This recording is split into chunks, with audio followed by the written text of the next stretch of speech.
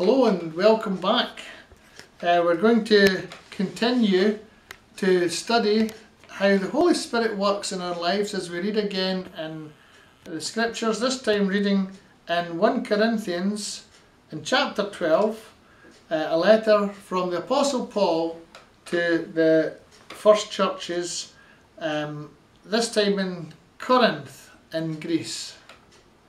And Paul writes to the Corinthians in chapter 12, we're reading from verse 4, he writes these words. And as we read them, we can think about how the Holy Spirit works in ourselves. He writes, "There are different kinds of spiritual gifts, but the same Spirit gives them. There are different ways of serving, but the same Lord is served.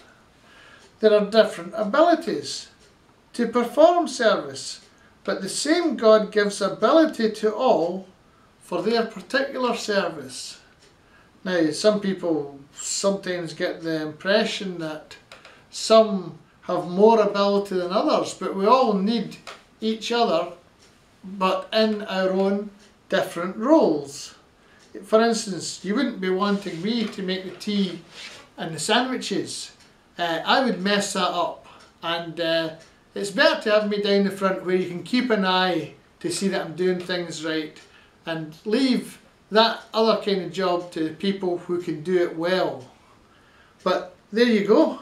And the writer continues, "The Spirit's presence is shown in some way in each person for the good of all." Isn't that correct?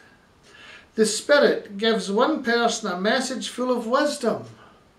And that can happen as you're having a chat after the service and someone says something wise, gives you an insight that you've been looking for. It's showing you how to do something. Well, to another person, the same Spirit gives a message full of knowledge. And he tells you about some kind of skill perhaps that you've been needing. One and the same Spirit gives faith to one person. And faith's great at a church meeting. The person with faith will say, "Oh yes, hey, we can do this. We can do that. We can manage that. We've got the skills and ability. We've got the people." That person's got the faith to encourage others to go ahead.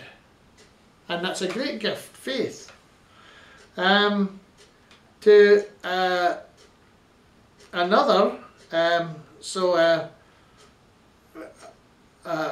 message full of wisdom, knowledge, faith, and to another person he gives the power to heal. And some Christians want to be nurses or doctors. They want to heal people. And there are many in our hospitals who are Christians because they've been called by God to look after other people. And we really do appreciate them, especially at this time of COVID-19. The Spirit gives one person the power to work miracles. To another, the gift of speaking God's message. And to another, the ability to tell the difference between gifts that come from the Spirit and those that do not. For instance, at a church meeting, you maybe ask for volunteers and somebody will put up their hand and say, I could do that. And everybody in the meeting goes, is this really the right person for that job? Because there's people there with the ability to tell the difference between gifts that come from the Spirit and those that do not. There's nothing worse, is there, than the wrong person doing the job. They'll make a mess of it. So we need to be wise and listen to what the Holy Spirit says to us. To one person he gives the ability to speak in strange tongues, other languages, and to another he gives the ability to explain what's said, to interpret. And we need both.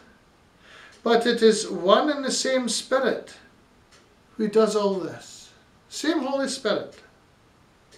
And as he wishes, he gives a different gift to each person.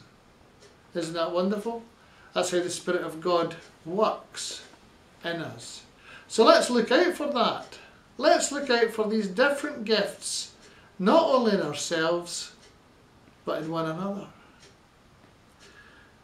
So Pentecost, the coming of the Holy Spirit, how the Holy Spirit has enriched the life of the church and given us boldness to go out and tell others about Jesus. You know, the Holy Spirit has got to reign in our lives because we're not our own. We belong to Jesus. We've been bought with a price. Jesus, yes, he came to love and to heal and to show God's love through the miracles that he did, to show signs that God is for us and not against us. And he did all this. And eventually he gave himself for us when he could give no more. So we belong to him. The precious blood of Jesus cleanses us from our sins. The Holy Spirit strengthens us. We were bought with a price. The Holy Spirit is our comforter, our companion, and a guide on the road to eternity.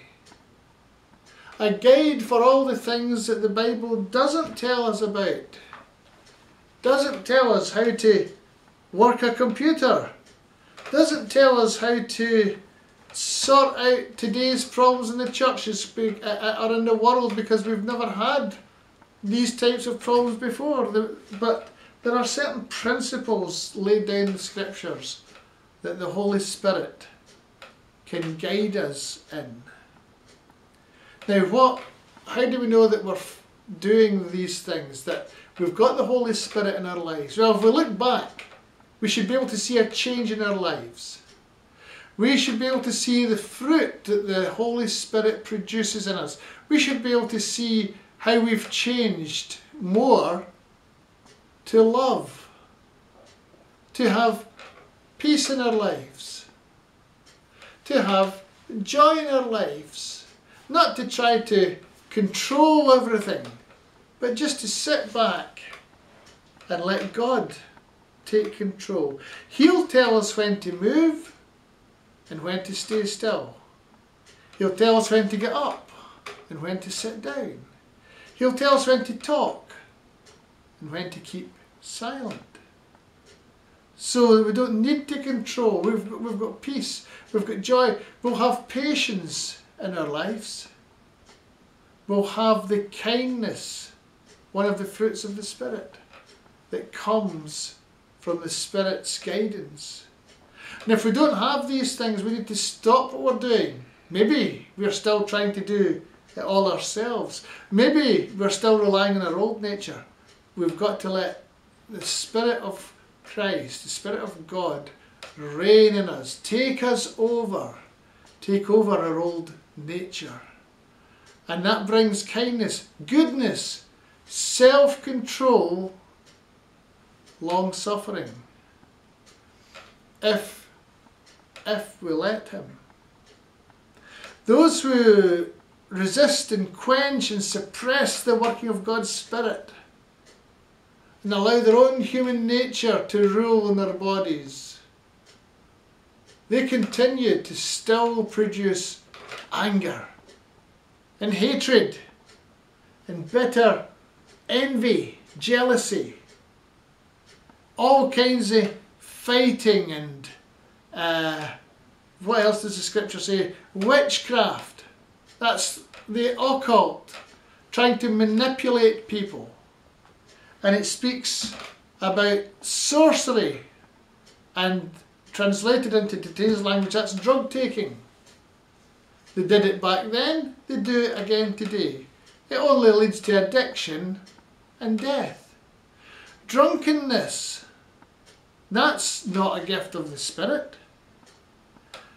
Immorality, we can't live like that.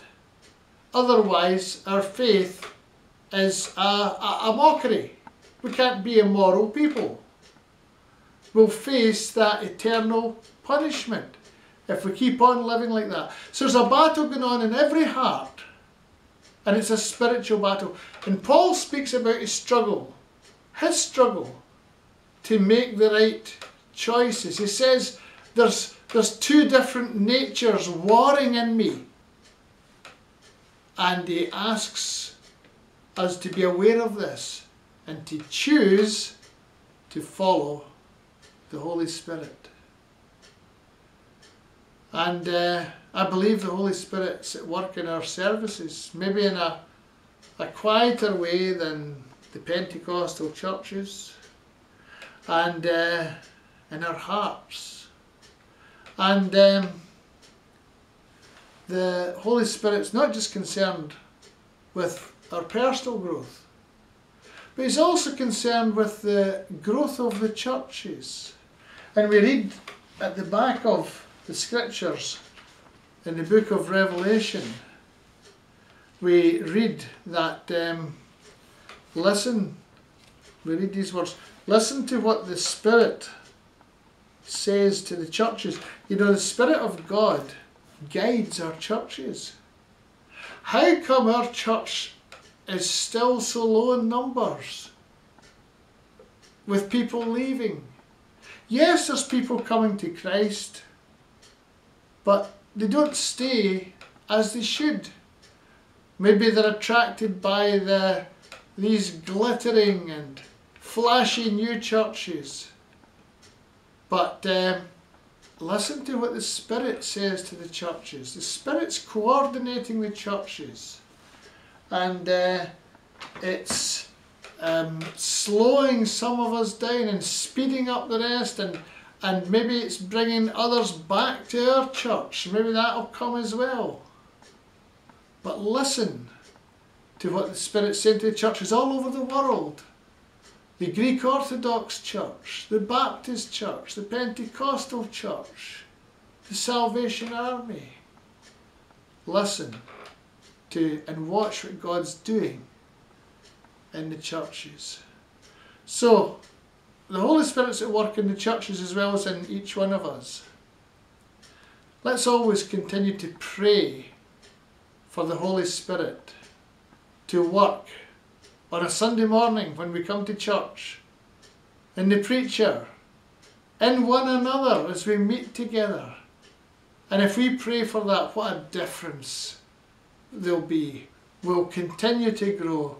We'll continue to be blessed, because we've got the promise of God that we will be blessed if we live according to His Spirit.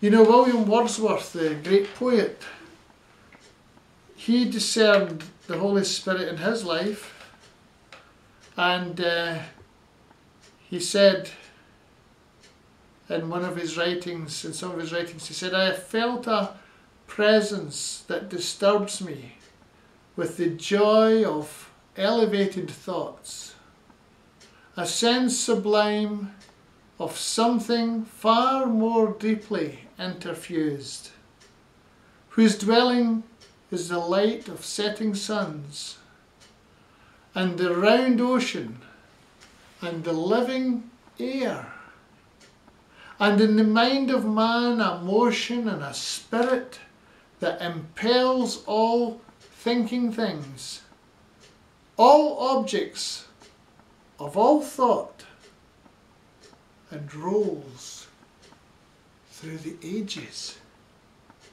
William Wordsworth sees the continuity of the work of the Holy Spirit. And another poet, a woman of God, Elizabeth Barrett Browning, she says in her writings, and I smiled to think God's greatness flowed around our incompleteness, round our restlessness, His rest. May you too enter into and know the peace of God and be led by His Holy Spirit in the week ahead. Stay safe and stay blessed until we meet again. Have a great week. Thanks for listening.